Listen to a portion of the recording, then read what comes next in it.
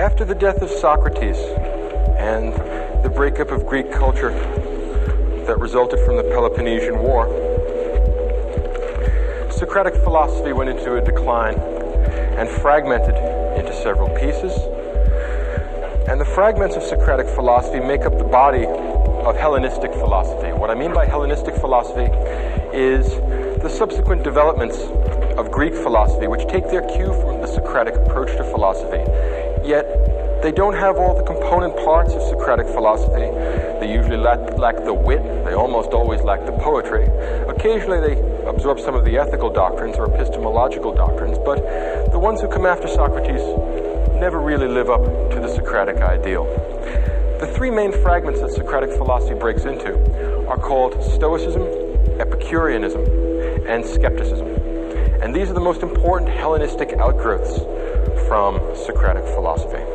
And since Rome, the Roman Empire in particular, is the political entity which ultimately dominates the Mediterranean basin and absorbs and inherits the tradition of Greek philosophy, most of the Hellenistic branches of philosophy are developed in connection or with reference to, either politically or intellectually, with Roman culture. And the first of these developments is hedonism, or Epicureanism, named after a guy named Epicurus. And what Epicureanism says is that pleasure is the only good, and that the happy man is the one that has a great many pleasures, but no corresponding pains. And there is potentially a way of deriving that from Socratic philosophy. If you would take the idea of Socratic prudence, the man who drinks a little bit in order to get a certain degree of pleasure, but then not so much as he will cause himself a hangover or cause himself some corresponding pain, he's being prudently Socratic, picking and choosing his pleasures in such a way that he does not generate any corresponding pains. You can see possibly how people who were not entirely developed who were not entirely committed to the Socratic conception of the soul and of virtue might want to derive that sort of justification for the pursuit of pleasure from the Socratic dialogues. A second alternative, again a minor alternative fragment of Socratic philosophy, is called skepticism.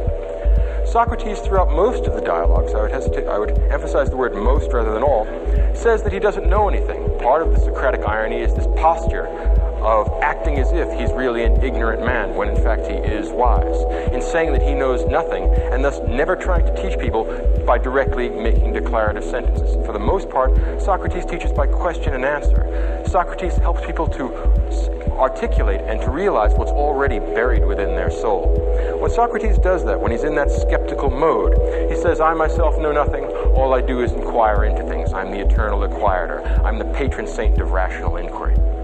And it's possible to see, particularly within the context of the Roman Empire, how skepticism might develop from that Socratic stance of knowing nothing. Remember that the Roman Empire is a heterogeneous mix of peoples and cultures and religions and philosophical positions. And after being forced to encounter one cosmogonic myth after another, one theory of religion after another, one theory of morals after another, sophisticated Romans, sophisticated Hellenistic thinkers might well come to the conclusion that Lucian the Skeptic did, which is that no one really knows the right path, no one even knows if there is a right path. The best we can do is say that the pretensions made by the various schools of philosophy are just that, pretensions. Skepticism, while it may be rather negative, is at least right. We can be certain about what we do not know. Right? And it's possible to see how someone, especially someone that was terribly frustrated with the attempt to obtain final, absolute knowledge, might resort to skepticism as a kind of easy way out, a way of avoiding the burden of Socratic inquiry. The third and most important development in Hellenistic philosophy is called Stoicism. And Stoicism is probably the greatest and most interesting achievement of the Hellenistic philosophers. And while it never achieves the poetic and intellectual grandeur of the Socratic synthesis, of the Platonic overarching system which makes statements about the entire human condition, Stoicism is, in fact, a noble philosophy, an excellent philosophy for silver men, for those spirited men in the Republic who are going to be our guardians. It's an excellent philosophy for military men. It's an excellent philosophy for people that are going to be practical politicians if they intend to be virtuous, if they intend to pursue the public good. And Stoicism is characterized by a rejection of pleasure as the standard of human happiness and human felicity. Stoicism takes the position that the wise man, the good man, the philosopher, is a man who lives in accordance with nature. He fears only abdicating his moral responsibility. He is not afraid of pain. He is not afraid of death. He is not afraid of poverty. He is not afraid of any of the vicissitudes of the human condition. He fears only that he should let himself down and that he should be less than a complete human being. According to the Stoics, and there are a number of Stoics, 2 or 3 or 4 or 5 that actually develop the doctrine, but all the doctrines are quite similar. The only matter of concern to a wise and philosophic individual is the things completely under your control. You can't control the movements of the sun and the planets. You can't control whether a leaky ship sinks or makes it to port. You can't control the weather. You can't control other people. You can't control the society around you. There's only one thing and one thing only that you are in control of, and that is you. Your will, your intentions, yourself. In other words, the wise man, the truly philosophical man, is the man who is entirely in control of his own soul, who takes utter and complete moral responsibility for his actions, and is indifferent to everything else, not because he doesn't care about other people, not because he doesn't care about the felicity of the entire human species, but because it's not under his control. There's no use wondering or worrying about what tomorrow will bring, since tomorrow isn't under your control. Do what's right today, and let tomorrow take care of itself. The Stoic philosopher is the man who has liberated himself from fear. He's not afraid of death. He's not afraid of pain. He's not afraid of other people's dismissal as a fool. The only thing he cares about is that he should meet his moral obligations. Ralph Waldo Emerson once said that greatness is the perception that virtue is enough, which is an elegant and beautiful line, and he might well have stolen that from one of the Stoics, because all of the Stoics basically believe that.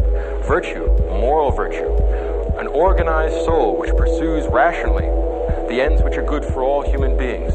That's the Stoic conception of virtue. They finally understand their greatness consists in the fact that they perceive that virtue is enough. We do not need wealth. We do not need sexual gratification. We do not need life itself. If moral virtue tells us that we must die in the pursuit of some good end, the protection of our family, the protection of our home, the protection of the innocent, in the doing of right, nothing should be spared, not even our lives. The Stoic wise man is a man who has trained his soul, trained his mind, so that he is not afraid of apparent evils. He is only afraid of real evil. He is afraid of losing control of his soul. He is afraid of being a slave to lust, to desire, to emotion. The Stoic man is the honorable philosopher, the man who stands at his duty and is steadfast and serious-minded. In living according to nature, what the Stoic philosopher does is examine the nature of the human condition and the nature of the world around us. He discerns his position in nature, he discerns the kind of creature that he is, and he lives in such a way as not to disgrace himself, as not to be less than what he truly could be. He won't live the swinish life that we found with Aristophanes. He wants to be, if not a god, certainly not less than human. He won't be an animal either. He will live up to the fullest potentials that human being has to offer. Now, among the Roman Stoics, two are especially noteworthy. One is Epictetus, and one is Marcus Aurelius. And one of the wonderful ironies about the history of philosophy is that Epictetus was a slave and Marcus Aurelius was an emperor. And philosophy is the great equalizer. Both the slave and the emperor can equally well participate in a philosophy that is accessible to all human beings as human beings. There's nothing less conscious of social status than philosophy. A wise man, a man who is disciplined, in control of his motions, and follows the way of nature, can be a good man no matter what his position in the social structure is. He is not responsible for the social structure, and it is not his problem. If the gods or nature or whatever is controlling the world makes you a slave, then be a good slave. If God or nature or whatever is controlling the world makes you an emperor, then be a good one. Your job is not to disgrace yourself and live up to the highest potentials of human being. The most interesting of the Stoics is Marcus Aurelius. Lord Acton, the great English philosopher and historian, once said that power corrupts, and absolute power corrupts absolutely. And that's generally speaking true. The difficulty with that generalization is Marcus Aurelius. Marcus Aurelius was an absolute ruler. He was a ruler of the Roman Empire. He was an emperor. He had absolute power of life and death over everyone in the known world. I don't mean everyone in the world as we know it today, but everyone in the world as the Romans would have known it. They don't know about China or have a very attenuated conception of the Eskimos. For them, the world is the Mediterranean basin, and Rome owns it. And Marcus Aurelius owns Rome, essentially. His word is law. Now, for almost all the Roman emperors, they lived scandalous lives and they disgraced themselves. They were much more concerned with indulging their sensual appetites, satisfying their passions, flying into rages. Marcus Aurelius is the standing exception to that, and the exception to Lord Acton's generalization. In his case, power didn't corrupt. Absolute power did not corrupt absolutely. Instead, absolute power allowed us to see what the man underneath the body is really like. It allowed us to find out what Marcus Aurelius' soul is like. Imagine a man for whom all the restraints of law and custom and political order are taken away. He can have whatever he wants. If a man under those circumstances behaves well, you know something about the soul underneath, because no external constraint is making him do what he is doing. And Marcus Aurelius is the one example of an absolute ruler who behaves himself in such a way as not to disgrace himself. It's an amazing temptation. Imagine what it's like. Stop and put yourself in that place for a second. Marcus Aurelius takes the throne in 161 AD and he dies in 180 AD. 19 years controlling the entire world.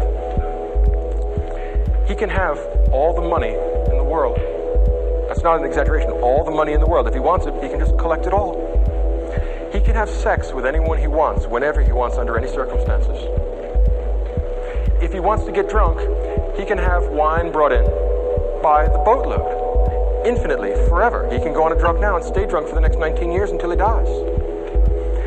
Imagine anything that the bronze, desiring, emotional, irrational parts of your souls want. And now imagine that you can have it. Now, under those circumstances, imagine that you are forced to bear with this human condition for 19 long years. Now ask yourself, you didn't give a show of hands, but stop and think about it for a minute. How many of you would fail to disgrace yourselves? To tell you the truth, I don't think that I could meet the challenge. If you're honest about it and you stop and think about what kind of a man it takes to bear up under those circumstances, I think you'll have to admit, or at least I'll have to admit, that he's a better man than I am. And that in this respect, over the centuries, Marcus Aurelius serves as a standing reproach to our self-indulgence, a standing reproach to the idea that we are unable to deal with the circumstances of human life. If you can deal with temptation at that level, I cannot imagine what is outside the human potential. And for the Stoics, we must remember that any virtue which is accessible to any human being is in principle accessible to all of us. We all have a rational nature which allows us to control our feelings, control our behavior, control our connection to other people. Compared to Marcus Aurelius, we have tiny little temptations. We're tempted to steal a little thing. We're tempted to cheat on our income taxes. We're tempted to cheat on our spouses. Marcus Aurelius has that sort of temptation magnified 1,000-fold. And he consistently does good stuff. Stop and think about this for a minute. This is no common man. This is not like the rest of us. And I don't know how he did it. Maybe he did it through philosophy, but, well, it remains to be seen. Marcus is the last of the good emperors. He's the last of the Antonine emperors. And the emperors that come before him are, generally speaking, okay. They're not as bad as the ones that come after. But Marcus is perhaps the greatest of the Romans, the noblest of the Romans. When old-fashioned writers talk about Roman virtue, what they have in mind is Marcus Aurelius, a man who does what he ought to do regardless of circumstance. Tough Roman virtue. He's not afraid of being dead. He's not afraid of being in pain. He's not afraid of having people laugh at him. He's only afraid of doing what's wrong. He's only afraid of making chaos of his soul. Why? Because his soul is the only thing he's completely in control of. It's the only thing he's responsible for. And the rest of it is a matter of indifference to him. He'll certainly try and perform his function as emperor in the best way he possibly can. But there are Germans at the border, and should they succeed in winning this war, he did the best he could. He has no reason to feel guilty. He has no reason to feel that this is a difficult If for some reason he gets sick, well, sickness is part of human life. You accept it as it is, you deal with it the best you can, and then you move on. In other words, Marcus Aurelius intends to live a life in which he will not have to feel guilty about anything. And he succeeded in doing that under the most trying possible circumstances. Again, put yourself in a position where you can have anything you want, and no one can stop you. No matter how evil, no matter how depraved, no one can stop you because your word is law. Marcus Aurelius behaved himself for 19 years under those circumstances. It's a standing reproach to our self-indulgence. The kind of things that Marcus Aurelius writes are not meant for publication. Let's think about this a little further. Marcus wrote this manuscript without intending to have it published. After his death, he wanted to have it burned. Some philosophically inclined, bookkeeper, librarian, aide-de-camp, or whoever it is that picked this up, said, no, we just can't throw this out. We cannot lose the memory of such a great man, and we can't lose the sort of meditations that he created. He wrote a book called The Meditations, and it's a book to himself that's not intended to be published. What sort of a man writes a book to himself? What sense does that make? Think about it. The nature of a book is communicating something, and we would think he would communicate it to some reader. But this is not going to be published. It's written to himself. What makes a man write a book to himself? And there's a very deep answer, I think, here. Marcus Aurelius writes a book to himself because he's the loneliest man in the world. He has no friends because he has no equals. Think about a man breaking himself on the rock of an impossible virtue. He has no equals. Everyone he talks to wants something from him. He is the emperor of everything in the world. He owns it all. Everything he says immediately gets done. He has absolute life and death power over everyone. So anytime he's in the throne room, he's having an audience. Someone comes in from some part of the empire. They're always here for some reason, and they're always here because they want something from him. And all Marcus wants to do is live a philosophical life. But he happens to have had the misfortune to be born the emperor of Rome. What a pity. So he has to deal with these self-centered, swinish people all the time, and it's his responsibility to do good for them, to give them justice, to give them both examples of virtue and virtuous laws and virtuous decisions. And the weariness of it gets to him after a while. The book that he's written, The Meditations, is shot through with a kind of philosophical melancholy that is extremely moving, despite the stoic content of what he's saying. In other words, oddly enough, there are very few books in the world which generate more pathos, which create more of a sense of pity for a person reading this than this book. He's writing a book to himself because he has no one else to talk to. And what kind of things does he write in the book? Moral maxims. I mean, he has 2 or 3 ideas. It's about 100-odd pages, but he says essentially the same thing again and again and again. Why? He has nobody to talk to, so that limits the scope of his conversations. And he's constantly trying to remind himself that, look, although the people you're dealing with are corrupt, evil, and depraved, it's your job not to get angry with them, but to try and teach them and morally improve them. If you can't morally improve them, at least put up with them. Because the gods have created us social animals, and it is part of the mark, or it is the mark of a philosophical man, that he should return benefits for harm, because those that would harm other people do not live the philosophical life. Those that don't want the ultimate good for themselves and for society do so because they don't know any better. Marcus has not only political power, but wisdom, and in that respect, he's the only example in the Western tradition of any ruler who even remotely approximates Plato's philosopher king. And he has some of the qualities that Plato thought the philosopher king would have. He is totally disdainful of wealth. Why? He owns everything. What would it be like to own everything from England to Egypt? Well, the idea of accumulating more stuff becomes less and less interesting if you stop and think about it. And if you can have sex with, say, 1 million people, the million at first has very limited attraction. And at that point, he stops to think, and he says, I will do my best to constantly do what I ought to do. And there is a sort of whistling in the graveyard tone to this book. He is in some respects an enormously lonely man, and in some respects an enormously sad man. There's a melancholy in this that's terrifically moving. And yet, we ought not to pity Marcus Aurelius, because if he looked at our lives, he would pity us. Pathetic creatures that we are, we don't even meet his standard of virtue, and we're pitying him. Think about the irony of that. He said, well, I'd pity you back if I didn't think that was disrespectful. Think about what it takes to be something like Marcus Aurelius. We shall not see his like again. In the book itself, he has all kinds of intriguing and caustic, if you will, moral maxims. He says things like this: soon you will have forgotten all things, and soon all things will have forgotten you. In other words, don't get overwrought. You're angry with this guy just because he didn't do what he was supposed to do? Ask yourself how many of the people that are working for you are doing what they're supposed to do. Soon, you'll have forgotten all this because you'll be dead. And soon, all the people who know you, they're going to be dead too, and they'll have forgotten you. And so what's the point of being mean to people? Now imagine the kind of philosophical self-restraint we're talking about here. This is a guy who could chop everyone's head off if he gets sufficiently angry, so he never does. Remarkable, remarkable. So Marcus Aurelius is a man who constantly, in his book, is writing short 1- and 2-line epigrams that essentially say things like, don't lose your temper with these people, Marcus, you know how they are. Marcus, it's not your fault that they're stupid. You tried to teach them, and you can keep on trying to teach them, but if Socrates was a good man and they killed him, what do you expect them to do to you? On the other hand, Marcus Aurelius is willing to rule the Roman Empire for the same reason that the Platonic philosopher King is. If he gives up, somebody worse is going to take the job, and you know what happens then, right?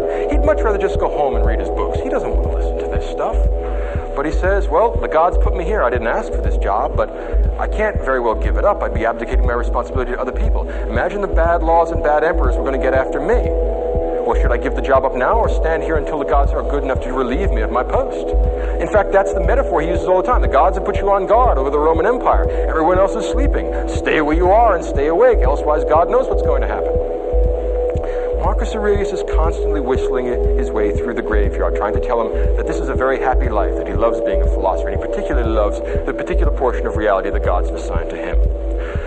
Now, I think that everyone believes this except the people that read this book, which perhaps is why it wasn't supposed to be published, because when you look at this, you see a terrifically lonely man, a man of immense moral heroism, who has no shoulder to cry on, who disdains crying because what's the point of crying? We must live in accordance with nature. Now here's the natural condition of human beings.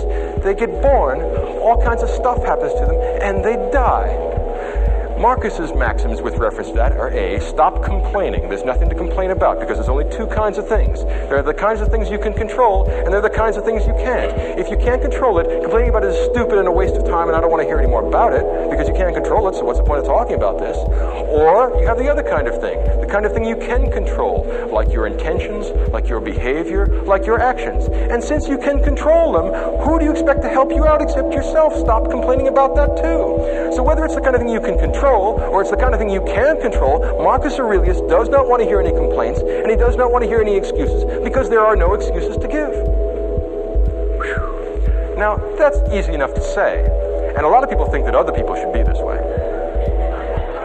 Right? Have you noticed it? Like, you can't help but admire this guy. Like, every one of us, I bet, in this audience said, wow, what a great guy. I wish I knew him personally. No, you don't. Think of what he'd think of you.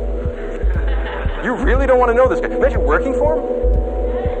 Oh, please. No, this guy is never going to be satisfied. And if he is satisfied, he's not like he's going to give you applause. He's going to say, well, you're doing what you ought to do.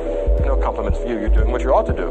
You don't need any reward beyond that. You're living like a philosophical man, which is a reward in itself. Virtue is its own reward. You're virtuous. What do you want from me? Get back to work. And of course, if you're not virtuous, you are pretty much what he expects human beings to be, you swine.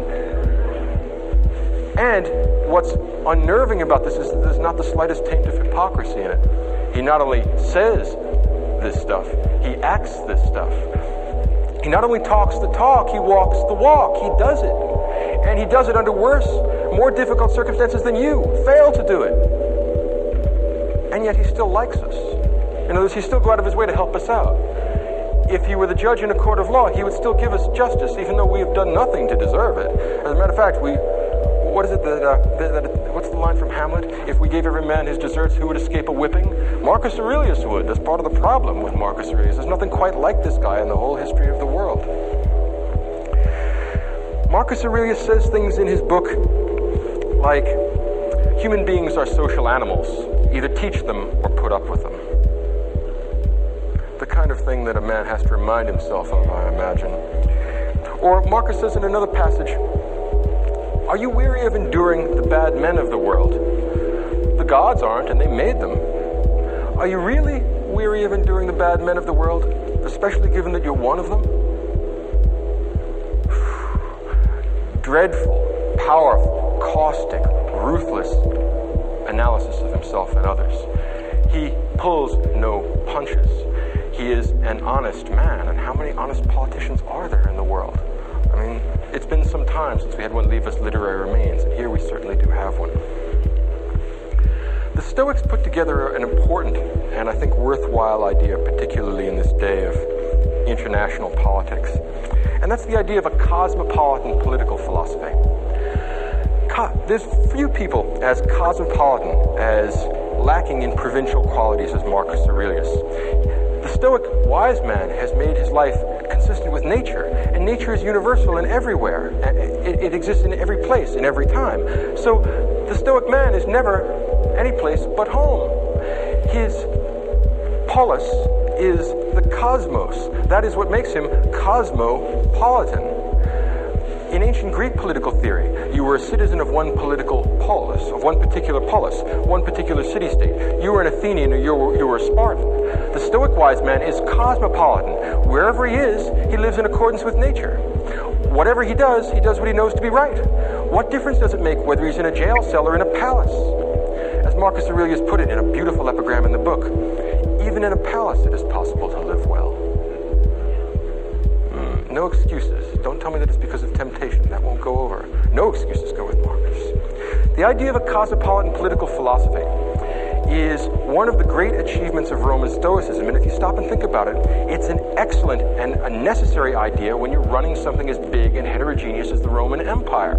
This tremendously complicated mix of religions and cultures and peoples and all kinds of heterogeneous ideas means that this is going to be a big patchwork, a big quilt. It's not going to be one culturally unified area. But Marcus would be just as happy being a slave as he is being an emperor. He would just as happy being a Gaul or an Egyptian as a Roman. As long as there is a nature there and there is a human spirit which can be made in accordance with nature, any of the external facts of life don't matter. And now for the first time we can perhaps see why the Roman Stoics have a reputation, to some extent deserved, of being kind of harsh, cold, unfeeling men. Because there's nothing to worry about. And it's hard for them to sympathize with the fact that other people are worried about things that they regard as trivial or not worth worrying about at all. Many of us worry about sickness. Well, Marcus Aurelius will point out that all people get sick. And once you get sick, since you're a rational human being, you want to go to the doctor, do what he prescribes, and fix your body. There's no point in complaining any place along the line because you know what you're supposed to do. Go do it. Stop asking for somebody else to help you. If you don't help yourself, how can you expect anybody else to help you? Which is a fair criticism. It would be much less persuasive and much less impressive if this were a sort of hypocritical philosophy where Marcus Aurelius indulged himself and told everyone else to be stoical. What really makes this spring to life, what makes this persuasive and moving and important is that he lives the life. So he doesn't complain when he gets sick. He doesn't complain when he meets military reverses. He doesn't complain about anything. Who would we complain to? The buck does stop with Marcus Aurelius. If you think of the chain of command in the Roman Empire, he doesn't get to complain to anyone else. Everyone complains to him, and he's constantly listening to complaints and difficulties and problems. And he's watching people become unglued, and they're watching them get all upset, and watching them be greedy and avaricious and swinish and lustful and all the things he's not. So he is rather harsh in his criticism, and I think that that's a fair observation about him. But he's not hypocritical, and he's not unfair. And that's one of the cosmopolitan, universal elements in this political philosophy and in this moral philosophy. Because the moral and political philosophy of Aurelius are going to be connected. In the same way that in Plato's Republic, politics was ethics writ large, and what was good for the individual soul, the gold, silver, and bronze, that ordering of the soul between reason, spirit, and desire.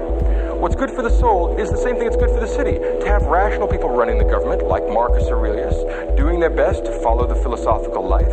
You'll want bravery and fortitude and courage among your soldiers, the silver virtues. And among the rest of the people, you expect the bronze virtues. They want to eat and drink and make merry.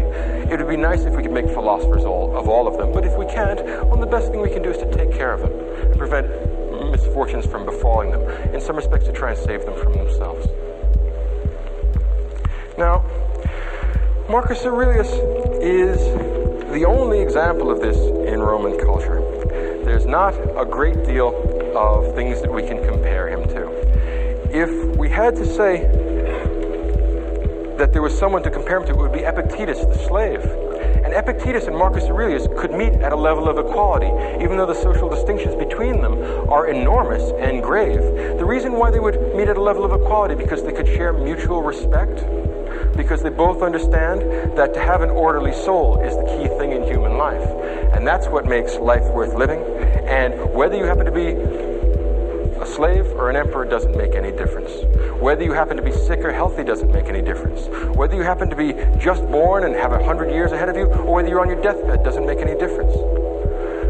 Marcus says, with regard to death, because many people are afraid of death, and he has no understanding. He doesn't really understand what everybody else's problem is. He says, look, everyone dies, so you're going to die. So what's the point of complaining about it? I can understand trying to avoid it. I mean, health is a good thing, but when you're going to die, you're going to die. Don't give in to fear. Don't give in to irrational musings. Don't let your imagination run wild. Control your feelings, control your emotions, control that part of you which is you. The meat, your body, not so important. The other stuff around you in the world, a matter of indifference to you. As long as you follow the way of nature, as long as you act in a rational fashion, as long as you live up to the best potentials in the human soul, then you are a good man and you need worry about nothing else. Some people worry about the gods, that the gods will cause you misfortunes, that the gods have a Hades or a hell or an afterlife where people will be tortured and have bad things done to them. Marcus adopts exactly the same position that Socrates did. He says, look, Marcus says, I'm not certain if there are gods. In the book itself, he says, I'm not aware of any rational proof that there exist gods, and I'm not aware of any rational proof that there are no gods. In other words, he's agnostic in that respect. But he takes a position rather like that of Blaise Pascal, and he says, let's think about what the implications are if God exists, and let's think about what the implications are if he doesn't exist, and let's see if we can find one way of acting that'll satisfy both contingencies. Logical guy. And he says, well, if the gods don't exist and the world is just atoms and the void, if you think back to Professor Staloff's lecture about early primitive physical theories, well, we have atoms in the void, homogeneous stuff called matter, and then the space that it moves around in. Well, if there are no gods and there is no moral order to the world and we're just atoms in the void, well, then what difference does it make what happens to you or anybody else? So you come into being, you go out of being, so what? You get healthy, you get sick, so what? There's nothing to get excited about because, well, it's just atoms in the void. Don't be afraid of it. It is what it is. There's nothing to be afraid of. You could say that Roman Stoicism is a way of telling people there's nothing to be afraid of.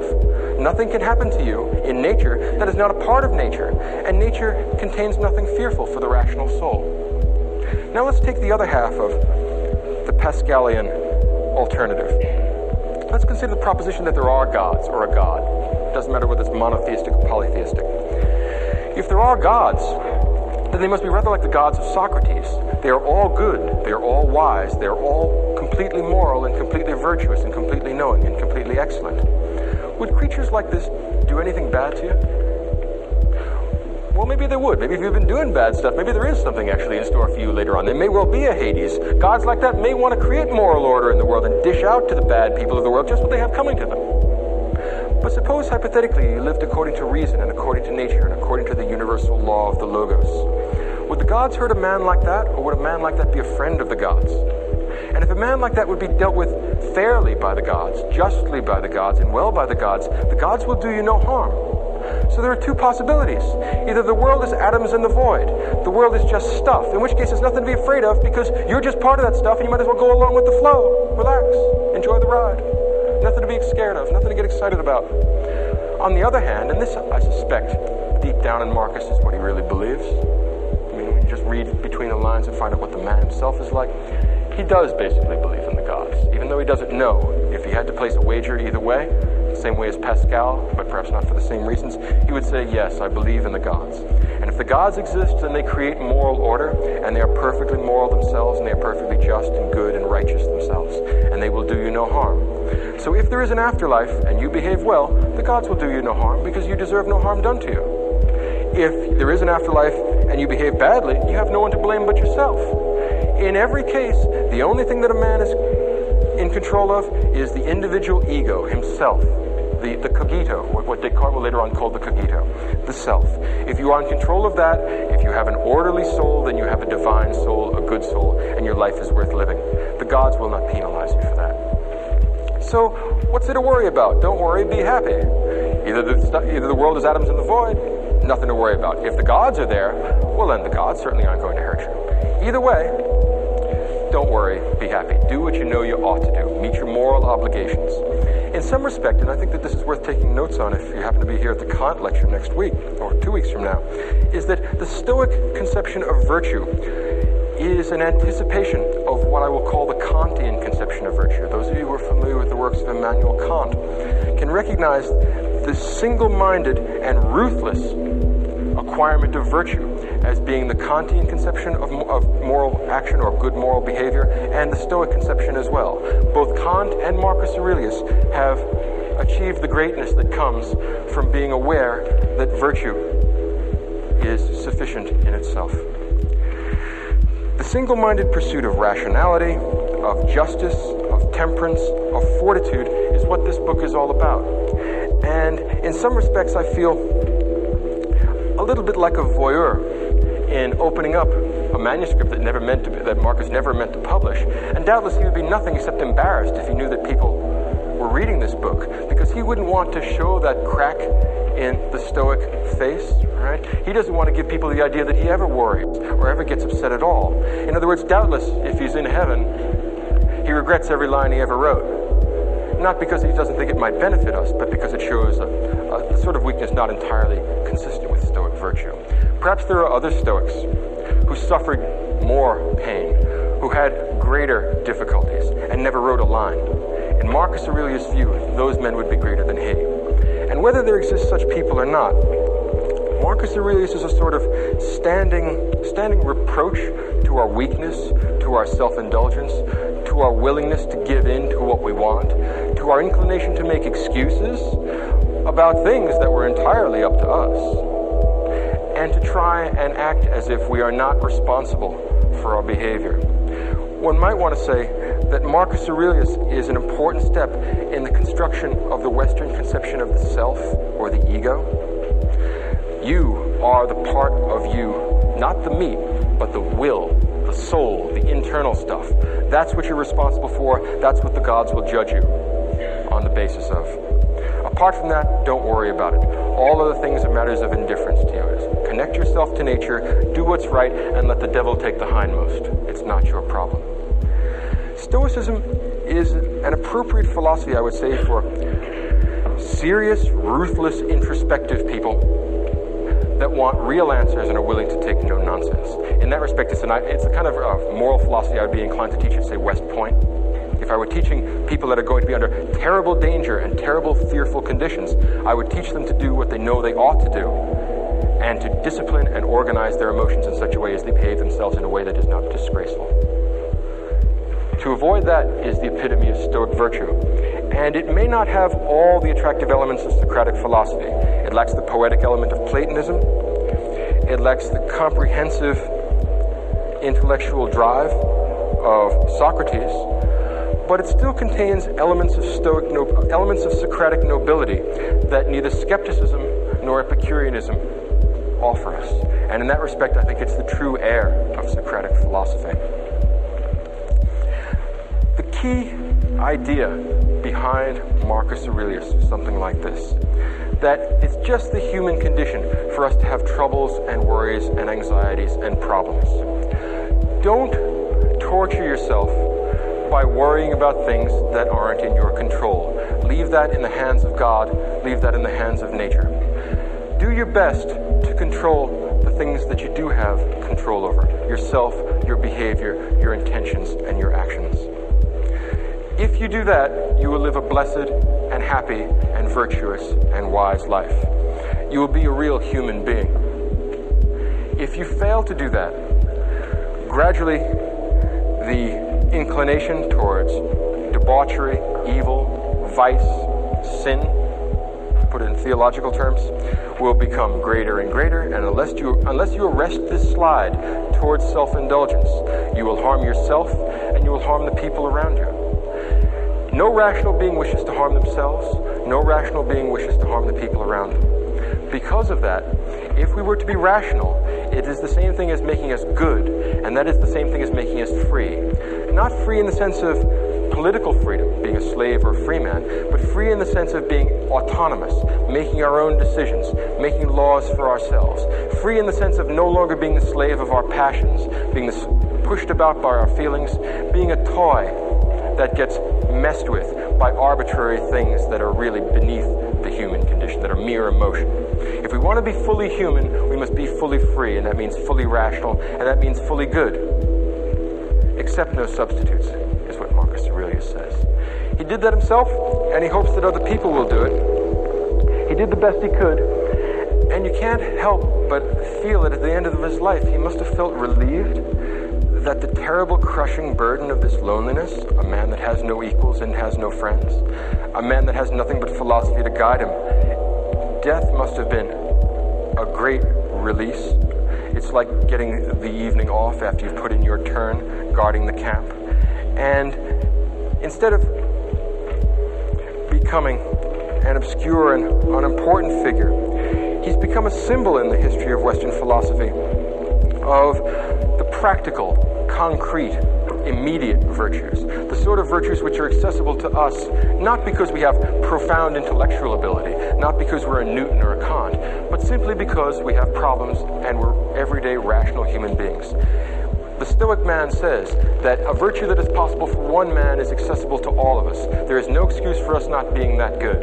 If we provide such excuses for ourselves, we harm ourselves and we harm others by preventing us from recognizing our true moral obligations. Marcus Aurelius lets us know that all people suffer, but that not all people pity themselves.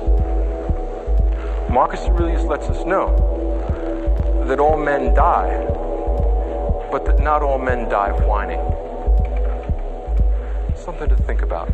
Take home with you and mull it over.